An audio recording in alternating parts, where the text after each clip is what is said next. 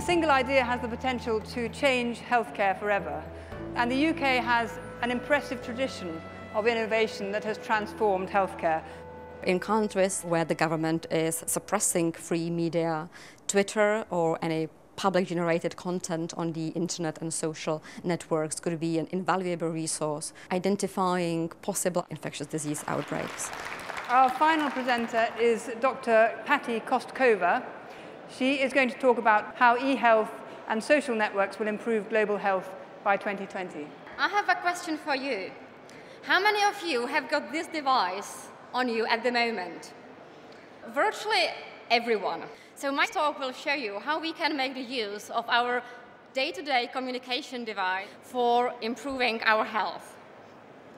As people and diseases travel the world, Europeans face an increasing range of threats from existing and new epidemics. Stockholm is where Europe's watchdog agency was set up. We have come to the ECDC, the European Centre of Disease Prevention and Control, which has got remit to support European nations and member states in regular surveillance of infectious diseases and providing scientific advice. Patty, this is our Hall of Fame. Here you have the infected mosquitoes during the chikungunya outbreak in Ravenna. This one was during the tsunami response in Banda Aceh, 2004. This is in Iraq during the avian influenza cases in 2006. This one was a hospital infection investigation in Russia, minus 24 degrees. Actually, the center was created after the SARS epidemic, where the member state realized that for such threats as SARS with a global scope, then there is a need to have some coordination at the EU level. In 2005, there was an outbreak of chikungunya, that funny tropical disease originating in Central Africa.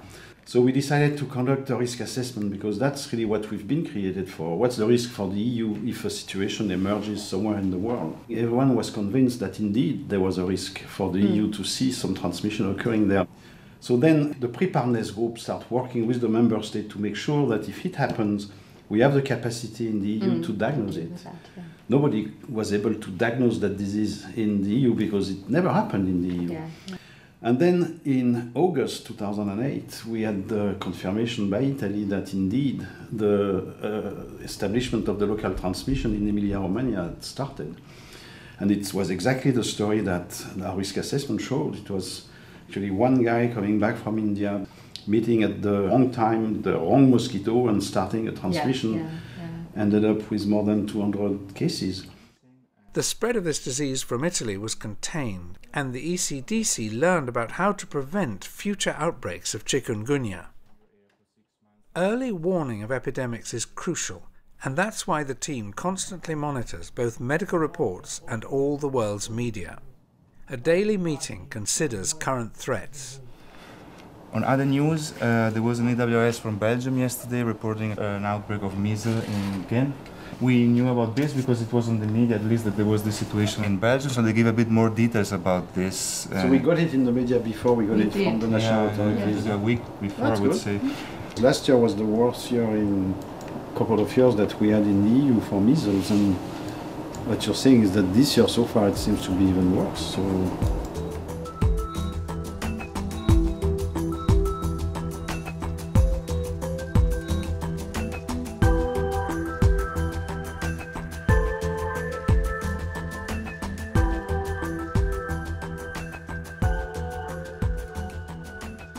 Twitter allows you to tell the world, or at least the followers, what you do at the moment. What you had for breakfast, whether you had a shower, which talk you're attending, what happened at your work.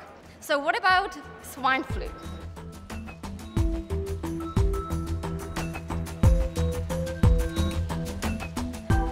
We have done a study collecting all tweets containing the word flu. How many tweets containing this word do you think we have received? Any guess? 10, 20,000? Surprisingly enough, we received 3 million tweets from all over the world discussing some kind of aspect of the pandemic or forwarding some of these articles mentioning the influenza.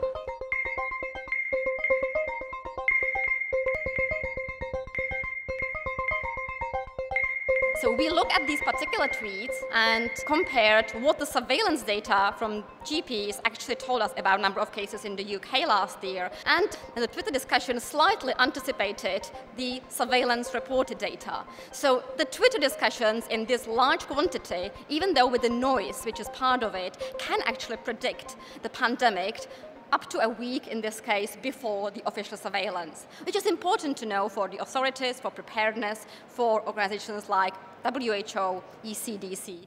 The vast amount of data can indicate there is some kind of public concerns, and we can crowdsource the intelligence straight to those people who might be affected. Prior to the internet, my concern was to get as much information as I could. Now that I have internet, my concern is to get, I wouldn't say as little as I can, but as relevant information as I can. Yeah. I do feel a little bit skeptical about using social media for early detection. I think it's definitely a tool or a development that we need to be following up, very much in the way that you've been doing with your groundbreaking scientific work. Don't you think investing into research into the social media, and not just Twitter, including blogs, any of this user-generated content on the web, and finding out technologically better adjusted methods? Indeed, it could be great to get some students or interns and get a project, look at the threats, what Google gave us, what the tweets would give us, what Medicis and the media would give us. What the blogs would give us. We have a new increase of cases in the Sud province and in the Sud. The beauty of Twitter was this was tapping into a resource people are using anyway. People are using in their daily life to tell their friends.